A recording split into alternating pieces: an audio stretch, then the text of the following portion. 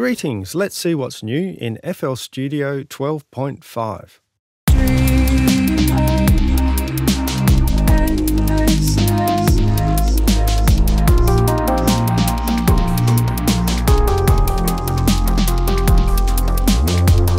This update is packed with new features and the video's lengthy, so if you're short on time, check the video information for a timed index.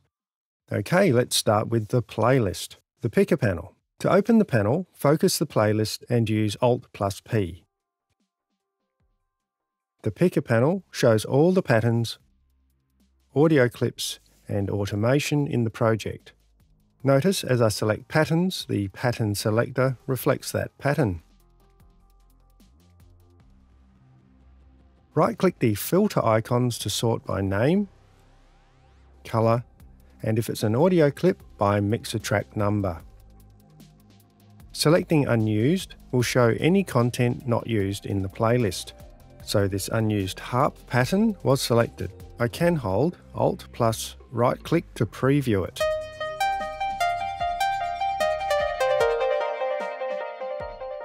To check that I really don't want it. And now I can delete it without fear of messing up my project. You can make multiple selections too. I'll select these 3 patterns and then right-click any in the group and choose Select in Playlist. And they're selected, so I can delete them as an example. For pattern management, the panel allows you to multiple recolor and rename. If I select all the patterns, then right-click, rename and recolor, notice the new twin color selector to the right. This shows the start and end color for multiple selection. And when I hit enter, I get my gradient. Renaming is the same deal. I'll rename these drums to percussion. Easy. Okay, let's look at another handy workflow feature, rendering patterns to audio. This pattern is playing a Victoria Vocals resynthesized patch in Harmor.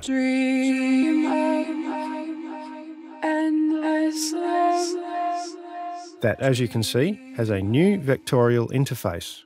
We'll look at some other updated plugins later. When rendering patterns to audio, keep in mind that the pattern can include multiple channel instruments, and so any rendered audio may involve multiple mixer tracks. If I right-click the clip, there are 2 options. Quick Render as Audio Clip, this uses the default render settings, and Render as Audio Clip. I'll choose that as it opens the render dialog. Important here are the new miscellaneous options Enable Master and Insert Effects. Usually you'll want the master effects off and the insert on, so you'll capture all the insert effects with the audio clip, but as it will be sent to the master, you don't want to double up on the master effects. I have Leave Remainder on so the fading, trailing audio effects aren't lost. So there's the audio clip of the vocal number 2 pattern. In this case, I can replace that pattern with audio.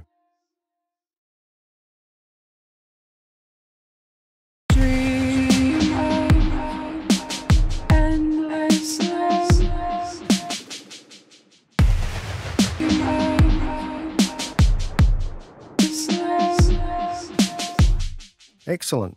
However, remember that pattern audio is context dependent, as playlist automation can change the way a pattern sounds each time it's used. So you'll need to think about or plan how and where to use this feature. FL Studio 13 will bring some big changes, but for now, we're sure this will come in handy for many. Another workflow helper is the Add New Pattern plus button on the lower panel. Click to open the standard Add Pattern dialog with naming. You can make single or multiple selections and then drop them on the playlist track headers to auto-rename the tracks, or drop the content directly on the playlist, patterns, audio clips, or automation. For those of you lamenting the block track workflow, last seen in FL Studio 11, we have a new macro. See the Tools, Macros, Lock All Tracks to Content. Now whatever content we drop onto a track, it will be locked to that source.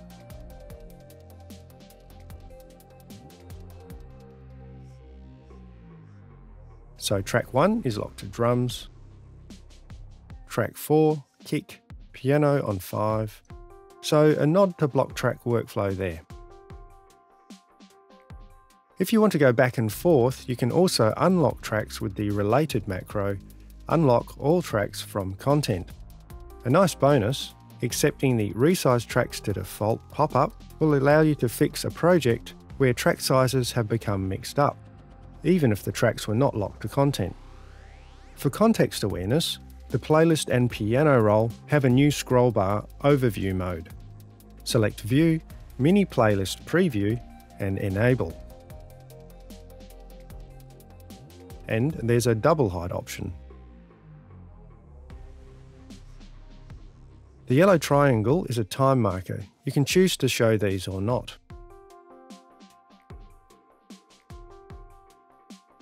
And as noted, the piano roll has the same option, independent of course.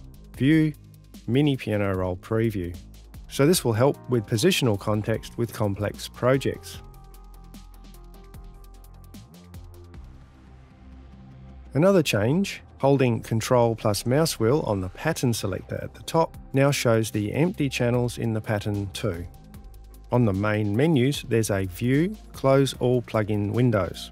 This will help where you have projects that have too many plugins open. Next, plugin wrappers now have an enhanced preset selector. Right-click opens the preset in the browser. Left-click opens a normal selector.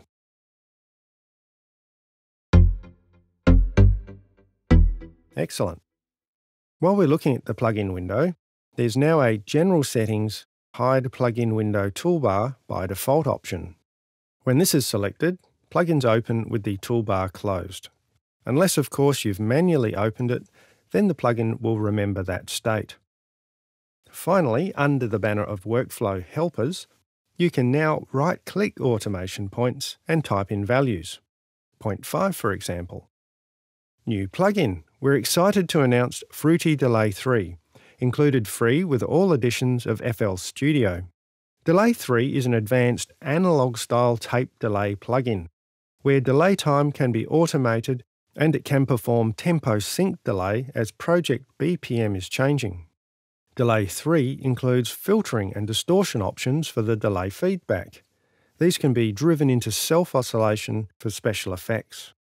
Of course, you have normal delay presets, but let's see a tempo sync delay.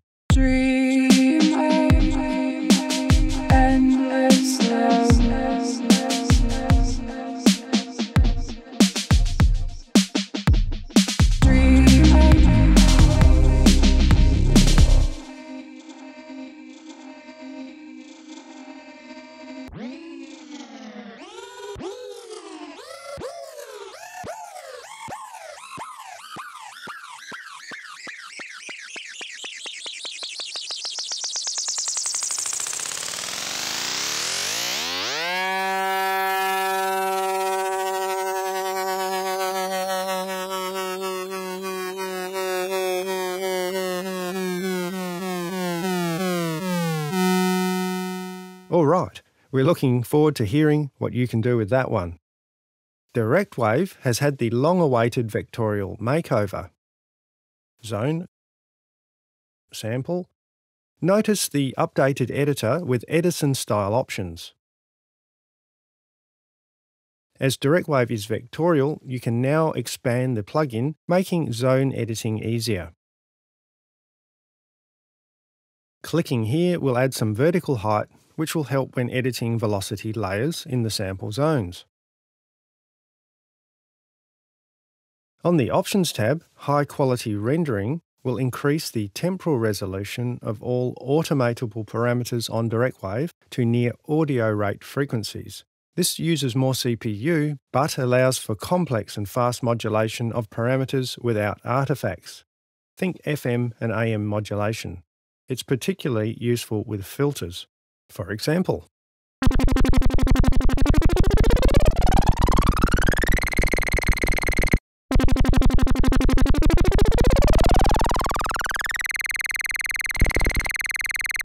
if you're wondering where the VST sampling option has gone, we've moved it to the channel rack and made it even better. For example, let's convert this harmless patch to a DirectWave instrument. We do this by right-clicking its channel and selecting Create DirectWave Instrument. This will also work with layers and patcher instances. So all the layer children or entire patcher chains can now be converted to DirectWave instruments. After choosing the save location, we have some controls, including the low and high note,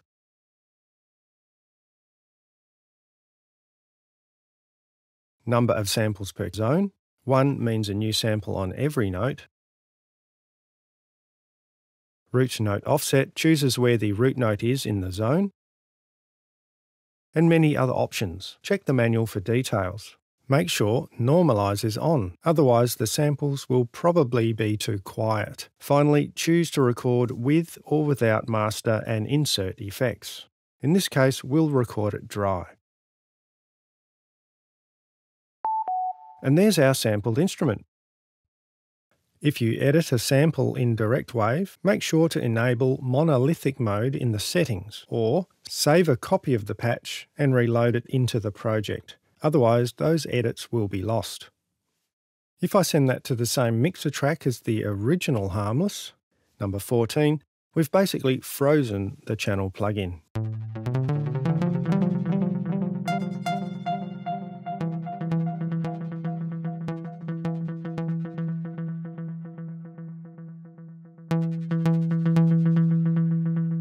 Fruity Pad Controller, or FPC, also gets a vectorial makeover. Resize it to make editing envelopes easier. Click the gear icon to change the pad view. This now shows a dual bank view. Drag on the window to resize the pads. Click the gear icon again to show bank A, and resize as desired. Useful on touch monitors. To change the colour of the pads, click the pad to select it, and then use the menu here at the top to change the name, or add a colour, and an icon.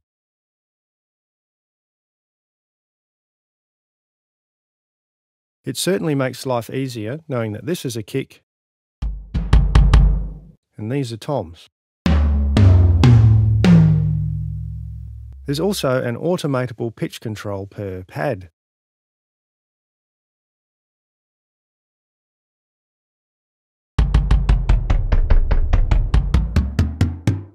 And this applies to all layers on the pad. Patcher. Patcher now multi-threads plugins. You can right-click nodes to insert plugins directly to that node. On the Surface tab, you can now directly access the updated Control Creator. This also applies to the Surface plugin. Control Creator has new preset and history tabs. I can select the preset, edit it, shades of green, and drag and drop it onto the surface.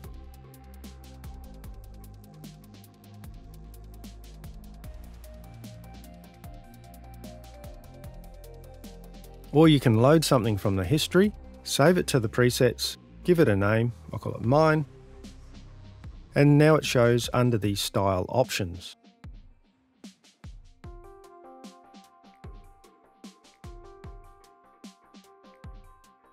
Let's link that to Harmor. Another new feature of the filters, in addition to left-clicking them, you can now middle-click to solo them. This can help when you're working on a complex project with lots of connections and you need to simplify the view. And while we're in a middle-clicky mood, you can also middle-click Patcher's title bar to rename the Patcher preset. Then save the preset as you like. Finally for now, back to the Surface tab, you can multiple select controls, right-click them, and align them as per the options shown. Edison. It now displays the length of selections in brackets here. You can show it in samples, minutes, or the timeline. So if you want to know the period of this waveform in samples, it's 1002. Perfect. MIDI Out. There's now a performance-oriented option on the control knobs. Click the gear icon and select Note. The knob will now output MIDI notes to the target plugin.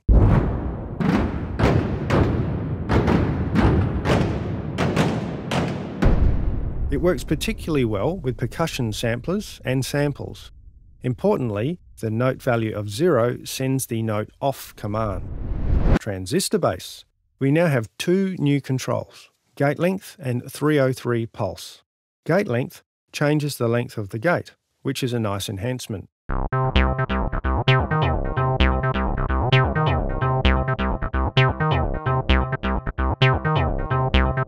If we deselect the sequencer and effects, play a square wave pulse, and switch, you can hear subtle changes in the sound.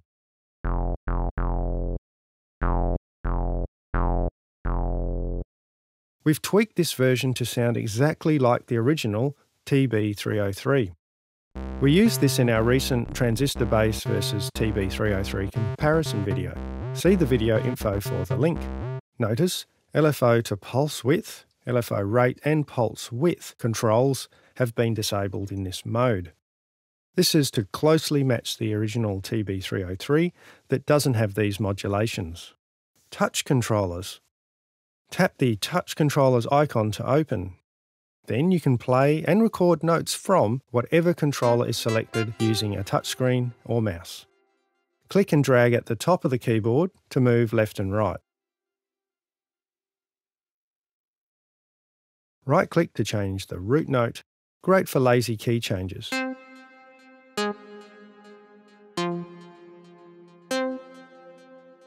Right-clicking a channel and selecting Receive Notes from Typing Keyboard will also lock the touch controller to that channel.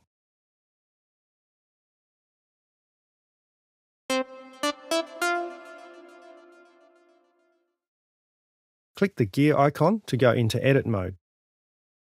Here you can add note labels, switch vertical velocity, which is vertical position on the keys, and if you're using a touchscreen, change the root note, key size, and even add a second keyboard. When you have two keyboards, selecting each will allow you to change the parameters for them independently.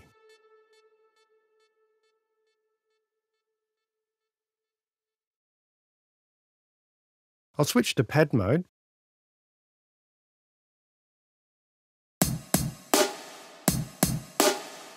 Now in edit mode, you have similar controls. You can change the color of the last selected pad, assign notes, etc. And you can max out the pads with a 16:8 matrix, which is enough for all 128 MIDI notes. Let's check a demo from Nucleon.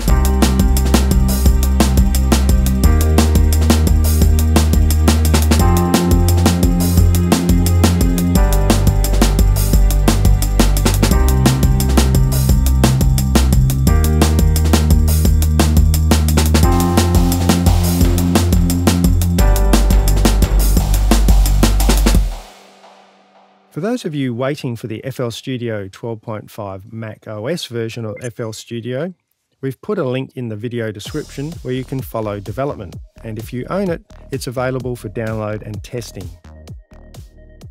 And with that, we've wrapped up the most important changes to FL Studio 12.5.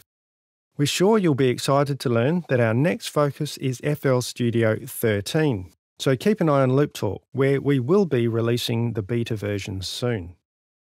Until then, enjoy FL Studio 12.5.